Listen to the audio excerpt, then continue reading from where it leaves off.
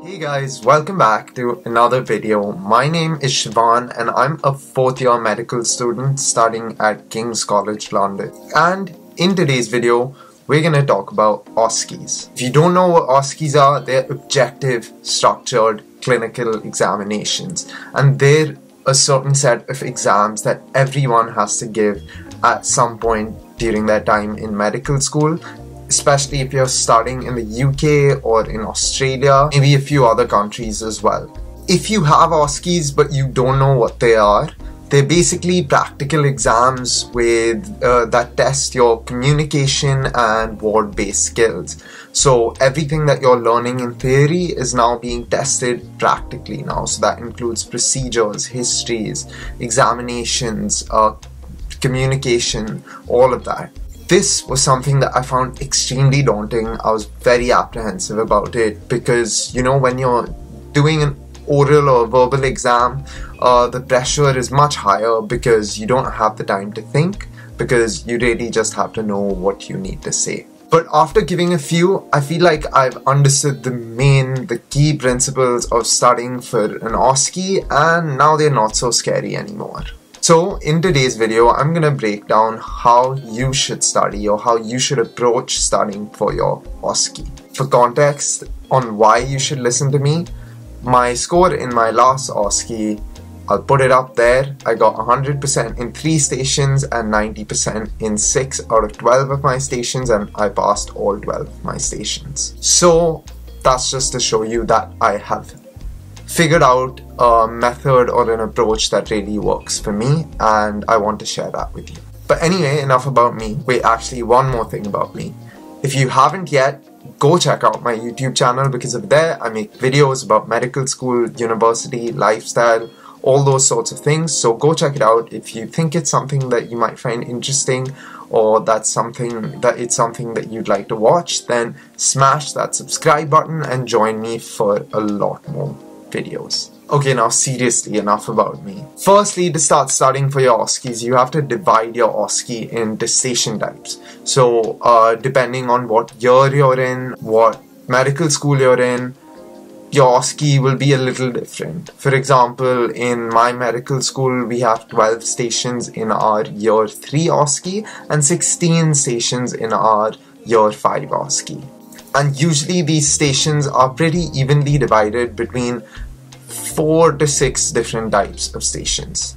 These include histories, examinations, procedures, clinical communication, interpretation, and ATE assessment. I like to separate that one because it's quite unique and it involves aspects of really all of the other exams. But let's not go into too much detail just yet. All of these stations function around 3 key principles: knowledge, structure, and communication. If you divide all the different types of stations into these 3 segments and you master each and every one of them, there is nothing that can stump you. But that's easier said than done. So how do you really nail down those 3 components? What I'm going to do in this video, I'm going to give you overall tips that cover the breadth of your OSCE, so all different types of stations, and it'll give you a general idea of how to study, what helps, what resources to use. So without any further ado, let's get into these tips. First and foremost, I want to say that OSCEs are not something that you're meant to study for alone. My recommendation would be that when the time comes for your OSCE and you start preparing, you should be spending around 20 to 30% of your time studying alone and around 70 to 80% of your time studying with others. Because it's a practical exam, communication is very important, and you're not going to be able to learn communication by just practicing alone. Additionally, for practicing things like exams, procedures, to get feedback for all of this, having other people around you is very important. And a fact that's true for any exam is that there's a sort of synergy when you're studying with other people around you. You learn from them, they learn from you. That fills in all the gaps that you may have in terms of your knowledge or your skills, and you all end up getting better. And the larger the group, the better. Because when I was studying for my OSCEs, I was studying in a group of like 7-8 people, and we'd meet up almost every day when it came down to the last 2-3 weeks before our OSCEs, and some days some people couldn't join, but then since it was a group of 7-8 people, you always knew that there'd be at least one other person to study with. Secondly is make a revision schedule. Know what your strengths are and what your weaknesses are and focus on those. So basically you want to divide it up, like today I'm going to do histories and examinations, maybe tomorrow I'm going to tackle a few procedures and I'm going to delve into interpretation. Maybe one day you self-study interpretation and the next day you practice scenarios with your friends. Similarly, maybe one day you read up on examinations alone and then you're scheduled to be practicing that with your friends, colleagues, peers the next day. Just like that, know what you're doing every day so that you don't miss out on one specific part. You need to leave enough time for all your different types of histories, all your different types of examinations, all your different types of interpretations. So create a revision schedule so that you're well organized, you know what you're doing on each day, and of course leave some room to be flexible depending on what other people around you want to practice or want to study as well, because when you're studying with other people you can't just focus on what you want to do yourself. You have to compromise a bit, and sometimes that actually ends up helping you. But make a schedule, allocate enough time to everything, and you will thank yourself for it. My next tip will be to work on timing. OSCEs are very, very time constrained because you have like 6 minutes, 8 minutes to take a full history, do a full examination, which can be quite difficult when you're starting from scratch. So you need to be really, really slick with your examinations. You need to be really concise with your histories. That's why you need to know what questions to ask or what sort of steps that you have to follow in your examination. Because if you spend time thinking, or if you just shoot blanks, just randomly aim for something with your histories, you're not going to get anywhere in the given amount of time. Maybe that generalized approach would help if you had an abundance of time, if you had 15, 20, maybe 30 minutes to take a history from a patient. But if you only have 6 or 8 minutes, you need to know what questions to be asking. For example, if someone's coming in with, let's say, a headache, you need to know what your following questions are going to be. Do you have accompanying nausea? Do you have accompanying visual changes? Have you ever lost consciousness? You need to ask the relevant questions. So be slick, be concise, and work out your timings. My next tip would be attend relevant placements and teaching throughout the year. So a lot of times there are certain teaching sessions and lectures and stuff like that that you may not find that useful, so you may not go to them or may not focus on what's going on in these different lectures or sessions. But if you feel that something is relevant to your OSCEs, for example, it's a case-based discussion session, or it's a session teaching examinations or some sort of clinical skill, please don't overlook it. Go for that, because that may be a great chance to practice, to perfect, or to introduce yourself to certain skills, certain techniques, and to get comfortable in the simulation-based environment of doing whatever the skill or the procedure task is. And you'll be more comfortable during your OSCE because of it. Another pro tip is practice presenting. You need to know how to concisely summarize your entire history, your entire exam, or your entire sort of interpretation into 1 or 2 sentences, because presenting is something that will come up in almost every single station. And then tip that everyone gives in everything but is always true is to understand the technique, the logic, the process of whatever you're doing rather than just blindly memorizing steps, because first of all it'll become a lot easier for you to remember what you're doing, to make sense of what you're doing, and you look more professional, more knowledgeable while doing it. And also your examiner will ask you questions at the end of most stations, and if you're just blindly following steps, you won't have that problem-solving mindset to be able to answer those questions, because you don't really know what's going on. You're just parroting questions, or you're just, robotically going about certain steps in an exam or something like that. So know why you're doing what you're doing, and that will help you a lot. And lastly, make a list of high yield conditions, high yield topics, high yield examinations, for example, because there is a vast amount of knowledge, types of examinations, types of presentations on radiological interpretation stations, or biochemistry interpretation stations, or whatever that can come up. So know what the most high yield topics are and practice those first, because 90% of the time it's usually a high yield topic that comes up. It's very rare that they give you something that's very out of the blue, or very rare.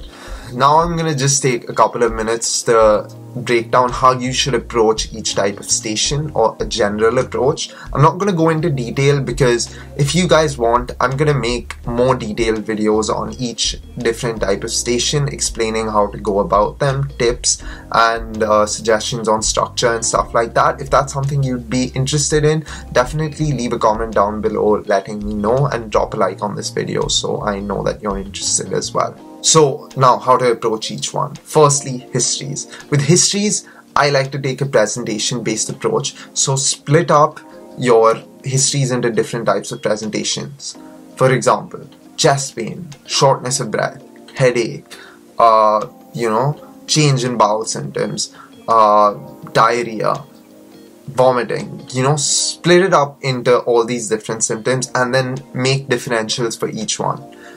Make 10-15 differentials for each one, and then write down what the differentiating factors are under each differential. So why would you know that chest pain here is an MI and it's not a pneumothorax? Well, that's because an MI is more likely to be central crushing pain, versus a pneumothorax is more likely to be sharp pain, sharp stabbing pain. So things like this, you want to be able to know what the differentials are for a presenting complaint, and further how to differentiate between those differentials, and that will help you in your questioning during a history, as well as recognizing what is going on. For exams, know what exams are coming up, practice them, nail down all the different techniques and all the different steps, and know why you're doing what you're doing, and know the most common differentials that can come up, or the most common conditions that can come up for that specific type of exam. 3, for communication. Clinical communication is usually explaining something to a patient, either explaining a diagnosis to them, explaining a medication to them, or explaining a procedure to them, or it could be something like breaking bad news. So make a list of conditions that they're likely to ask you to explain to a patient, a list of medications that likely need counseling, or a list of procedures that likely need counseling, and practice structure under each one, and also practice the unique relevant points to each medication, to each procedure, to each condition. And it's similar with breaking bad news. Have a structure. There's a structure, spikes, so check that out, but I'm not going to again go into too much detail on one thing right now. For interpretation, there are about 4 or 5 different types of interpretations that you may be asked to do, usually in an OSCE. Again, I can't comment exactly on what everyone's OSCE is going to be like, but for example, you could get radiology, so you could get an X-ray, you could get a CT, or you could get a set of biochemistry results, a set of bloods like LFTs, or you could get pulmonary function tests, you could get blood tests like an FBC. You need to be able to interpret it. So that means understanding what each component of either the radiology or either the blood tests signify. In blood tests, it's a bit easier because you can just go through each blood result and you can talk about it, like this signifies this, this is normal, so this signifies this, this is raised, so that probably means this, this in conjunction with this, it likely points towards, you know what I'm saying. But in radiology, again, you need to have a structure, whether it's a chest x-ray, a gastrointestinal x-ray, whatever. Having a structure will make things easier, it'll help you, and it'll make sure you don't miss out on anything. And lastly, A to E. So for A to E, just again know all your steps, constantly address acute issues as soon as you recognize them.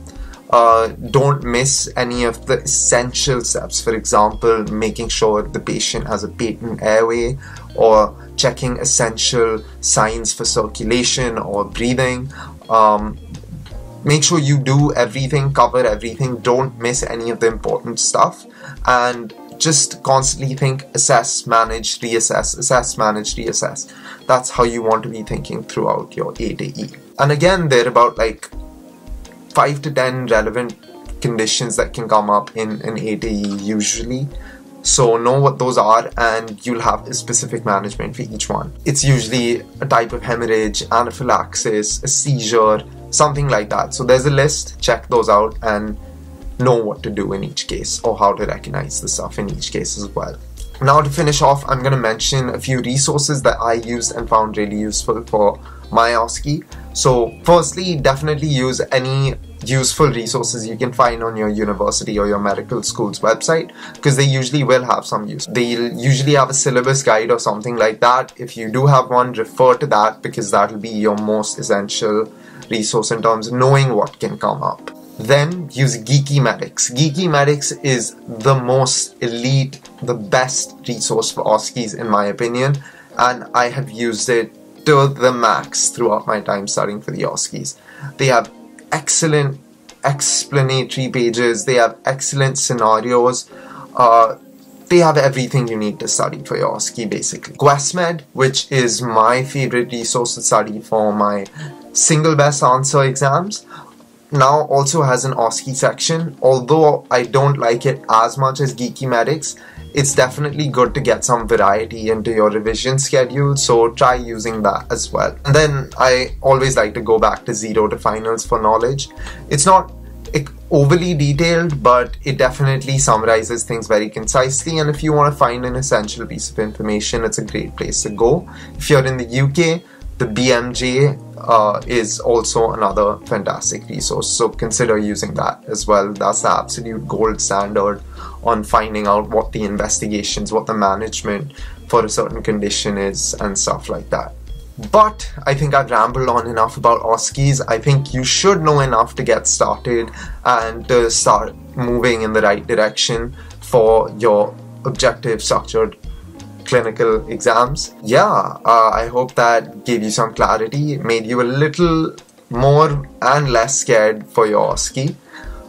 There's a lot to do, but it's definitely a really fun exam to study for, I'll say that much, because I had a great time studying for it, because you get to spend so much time with your colleagues, your peers, your friends, and yeah, it's a great experience, and it makes you actually feel like you're getting there, getting ready to be a doctor, you know. So good luck if you have OSCEs coming up anytime soon or in the future.